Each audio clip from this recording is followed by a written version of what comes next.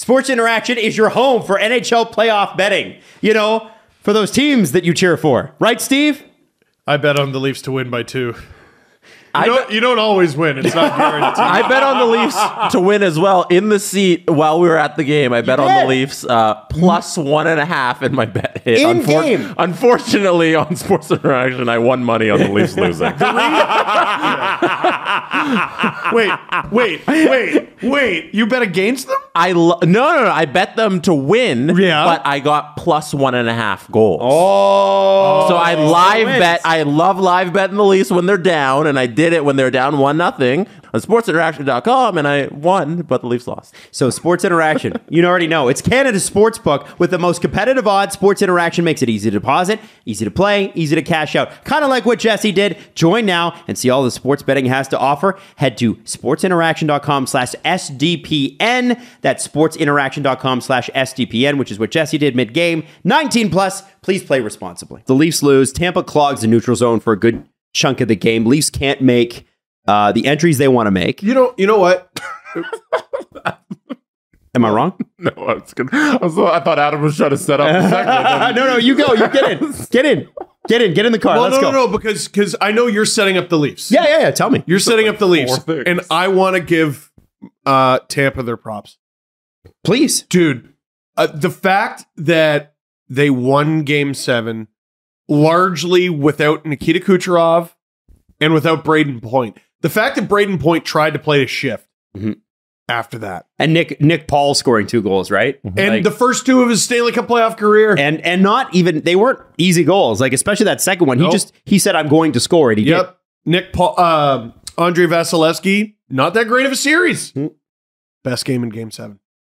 That's championship DNA, and they showed it in Game 7, man. They absolutely did. And so, I think you're right. And at no point on this show are we going to take away from Tampa's performance, obviously, because I think the better team won. And that's, I don't know. You like to get it out of the way right away. Yeah, Tampa clogged the neutral zone, and that was the thing, right? And it made the Leafs power plays largely ineffectual. And we talked about at the beginning of the series how if Toronto's penalty kill, which had a great Game 1, but really wasn't as sturdy afterwards. What did I say when the series began? If you collapse in as Toronto's penalty kill, you will lose. And that's what happened. They largely backed off. What I saw, at least from being there, gap control became an issue, and it became an issue more and more over the series. But even on 5-on-5, you could see moments where it's like you see the defenseman backing off, and it's allowing Tampa Bay more options. And so, unfortunately, and I know it was a bit of a low event game until the third period, it really did. When you do that, I think there's a psyche thing too. You're not feeling confident enough to close that gap and take a risk. Well, do you know what I'm saying? The weapons. Yeah, the weapons. Kucherov on one side, Stamkos on the other, Hedman at the point. They can do that. That play that I can't believe they didn't get a goal off of. Where it looks like they're setting up Kucherov for a one-timer, and then he slap passes it into the slot to point. I think Killorn is in front of the net. Dude, what do you do? What do you do? What do you do? And I think I have to tell you, it was painful to be in the arena and see that Tavares goal called back. Oh, I couldn't. So you don't hear the feed, right? No. So imagine my surprise when I just saw Tavares' expression. I'm like, why does he look upset? So again, I'm streaming the game. There's thousands of people watching. I can't hear the crowd. I can't hear the whistles. I can't hear the commentators. I can't hear nothing. So imagine my surprise in that moment. What was it like for you guys? Well, we were screaming. It was probably 10, 15 seconds before we even... We probably knew it, though, before the broadcast. Because I watched the whole game back on Sunday. I like to go back and watch the game whenever I... You're a sycophant. You didn't hear the whistles. So when I watched the broadcast back on Sunday, he scored the goal, and then they went to commercial.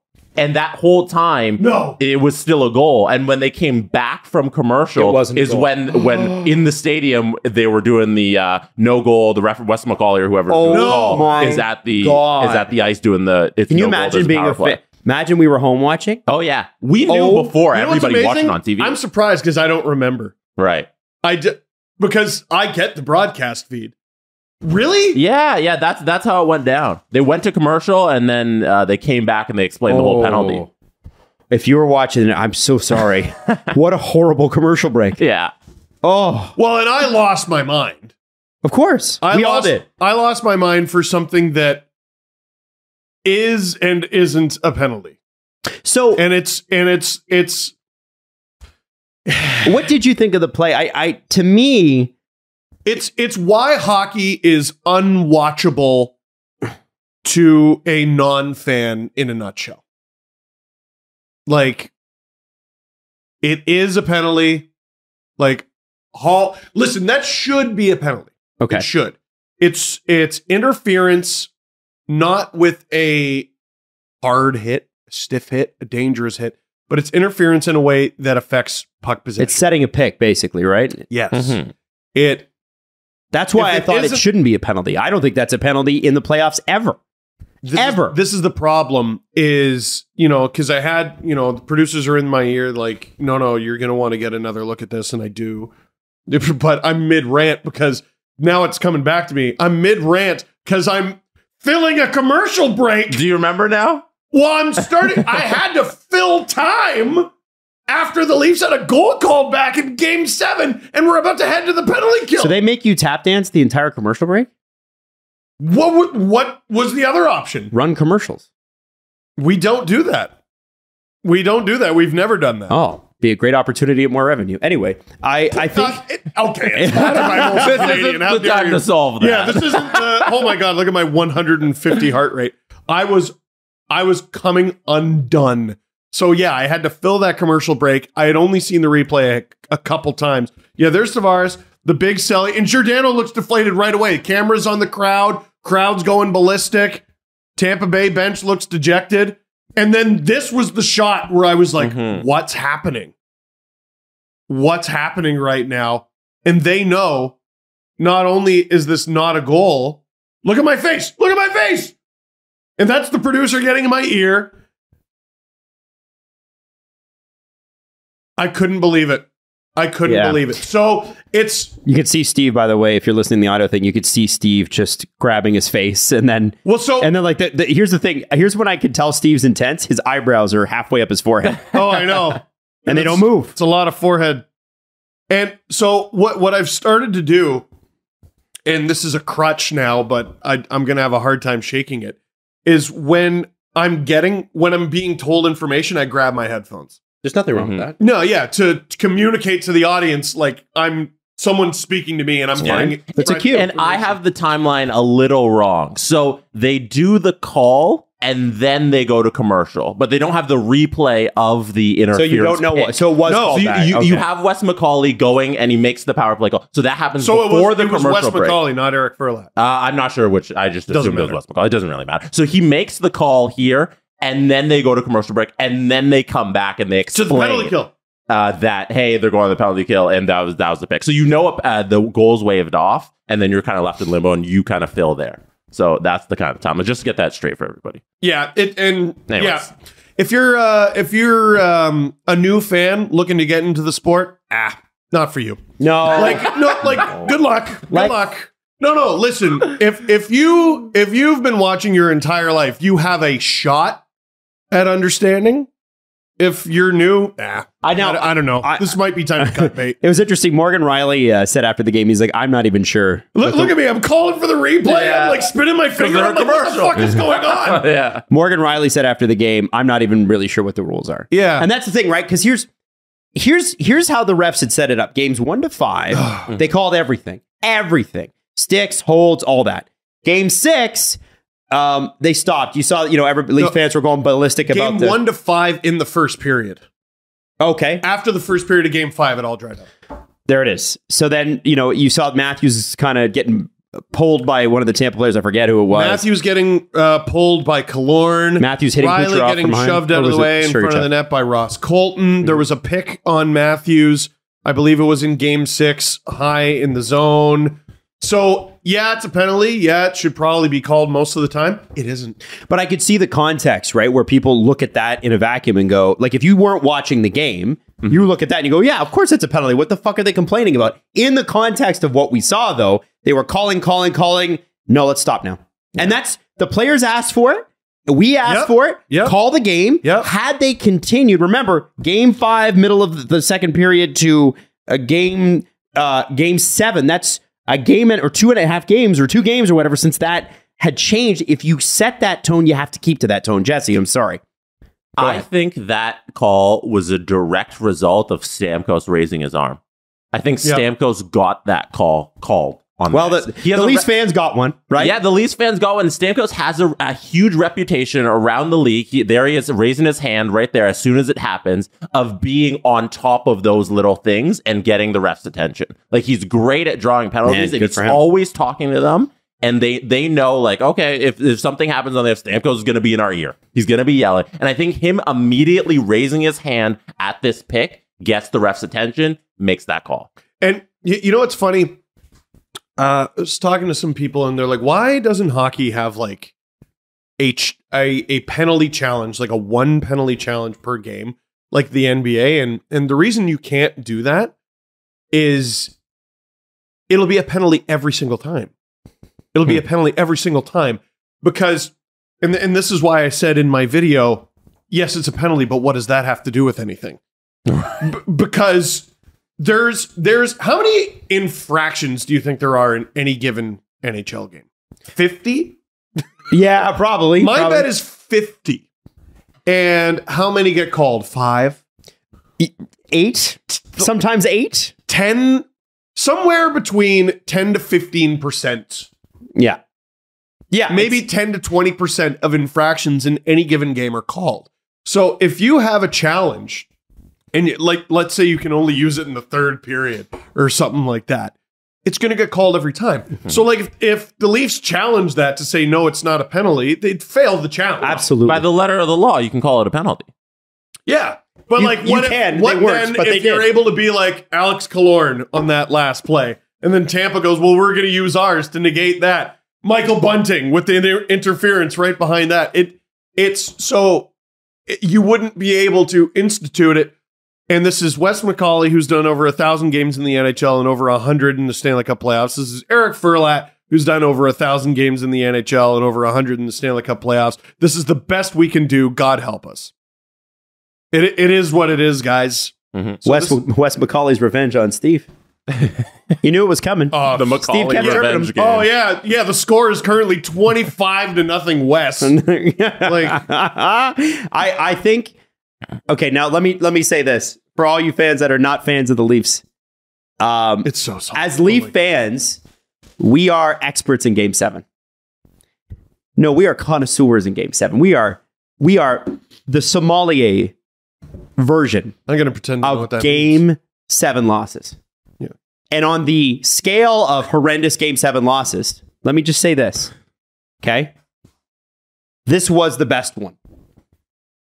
This was the one, and I know that sounds, loser's mentality. I'm going to get that in the cat. You can fly a kite. I don't care.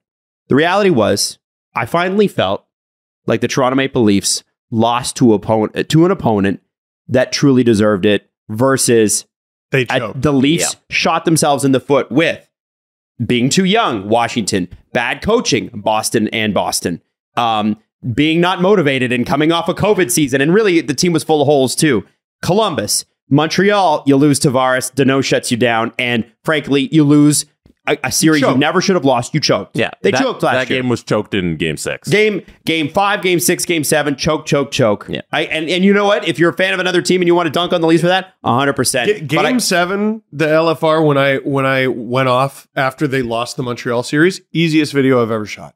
Really? Yeah, you just shit on them for half an hour because they deserved it. Easiest, and they deserved every word. Yeah, right. And they deserved every word. I had 48 hours to plan for their inevitable loss. Mm-hmm. This year's was incredibly hard because I'm like, I have no idea what to say. Well, and it comes down to, so now instantly, even on the way home, we were talking about it, like Jesse and Jesse's partner Gabby and Natalie and I were walking up the street and we're thinking like, okay, where do you go? What do you even do? And Steve, you've said it before. What would you have done differently? Not a thing. Not a thing. Like, and here's the thing was Toronto was really great in this series. And if I were to say one thing though, guys, and this isn't talent. There is something that this team has struggled with for years that I think was brought back down to a minimum this year, but it does appear in their game is there are moments of sloppy, unfocused hockey. Yeah. And when that happens, you get an errant high stick or you get a blind pass that turns into a goal.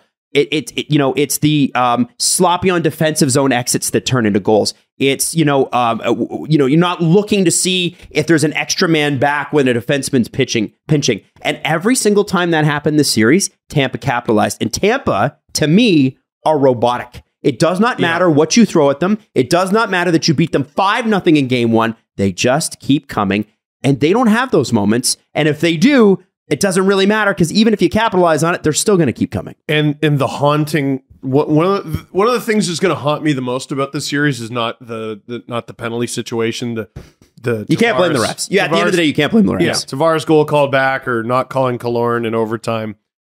They were healthy. They were healthy. And Braden Point's leg exploded. Kucherov was taking like 20-second shifts. Who on the Leafs was hurt? Now, tomorrow we're going to find out, like, guys were playing her. Yeah. I wouldn't be surprised if a couple guys got, like, off-season surgery. Muzzin's probably on a bunch of stuff just to get on the ice. Yeah, I would not be shocked at all, and I wouldn't be shocked if Campbell got surgery. And Bunting is probably, Bunting it looked like he was hurting. Oh, man, really? I thought he was getting better as the series went. He did look better. I thought he was going faster. He still didn't look like himself. Let me run you through some names here, guys. Oh.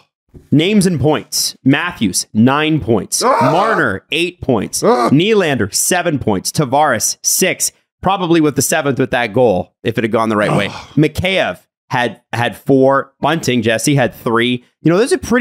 That's pretty solid for the forward group. But they've all had a 3-point game. And by the way, I didn't put Morgan Riley in there. Morgan Riley had 6. Not enough of those are on the power play. This is the number 1 power play in the league. And they didn't show up as the number 1 power play in the playoffs. Tampa shut them down in that respect. And if you get a couple more power play goals, the series goes completely differently. And I think Kelly Rudy post-game on the broadcast had, I think, one of the best answers to your question, Adam, on what happened here and where do you improve and what goes wrong. And he said, what went wrong is game 2 when you have a lead, game 3 when you have a lead, game 6 when you can close it out. And had a lead.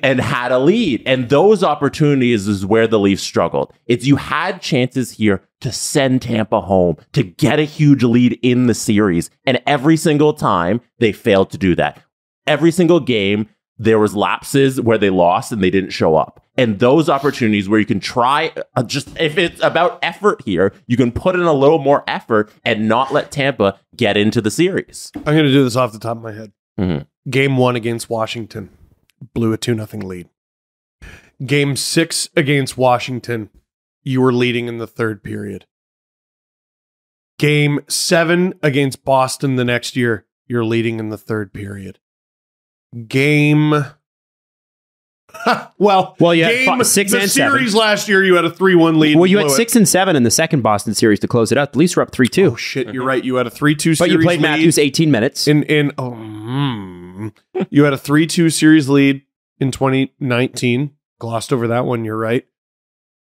A eureka comeback in Game 4 against Columbus. None of you were interested in being there. They didn't care about that series. Yeah, you weren't interested in being there, and we weren't interested in watching you beat it. That might have been my least favorite year, the Columbus year. What a miserable. It was a bad year. That was the David Ayers year. That was a bad year. Terrible. And like in retrospect, after watching this season with the Leafs, God, the 1920 season, what a piece of shit. What a piece of shit. Well, and I think it started, if you talk about 1920, it starts with 20 games of Babs, and I think it's hard to shake that. And I think the team was done. It got fun when Keefe was in there, and they won like 18-2, 15-5 in 20 games. Yeah, and they're like, oh man, we look way too good. Let's shed that skin. Yeah, and immediately go back. And then they were 2 out. And then the world shut down on your birthday. And then but they were shit long before that. Right, they might not have made the playoffs. By the way, it wasn't fun. The Zamboni driver video for Steve passed 1 million views this weekend. Oh, hooray. Isn't that cool? That's pretty cool. You got 1 million. Finally.